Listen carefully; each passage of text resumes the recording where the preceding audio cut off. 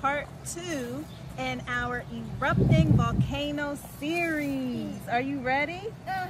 All right, so we have first a bottle of soda. This is a 2-liter bottle of soda. Devyn, I want you to try to squeeze that soda. Squeeze it. Oh, use your muscles. Oh, can you squeeze it? Can you squeeze it? Let me try it. Try again. It's really tight, huh? So, the reason why we can't squeeze this, you see all these little bubbles? That's called carbon dioxide. Can you say carbon dioxide? Carbon dioxide. Okay, so all these little carbon dioxide bubbles are increasing the pressure if somebody was pushing down on you. It's increasing the pressure in the bottle and making it hard to squeeze, okay? So we are going to make our erupting volcano with soda and Mentos candy. Okay? And we also have Devyn's little brother. Say hi. Hi.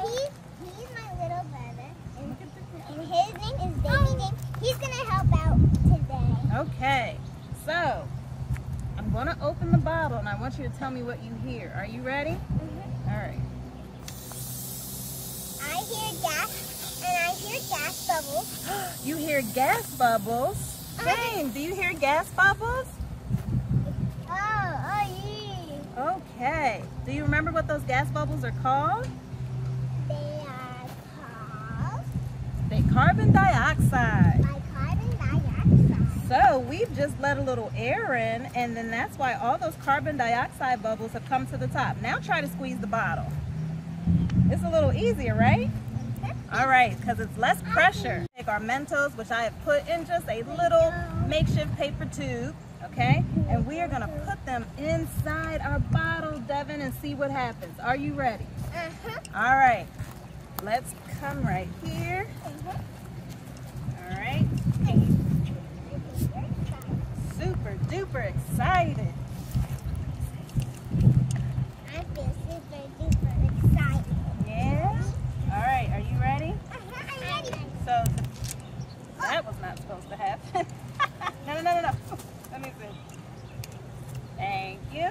All right, here we go. Back up, James. Come this way. Come this way.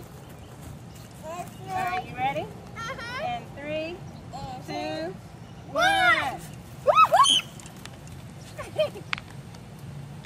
Move your finger. It's really cool. Look at it, and then touch it.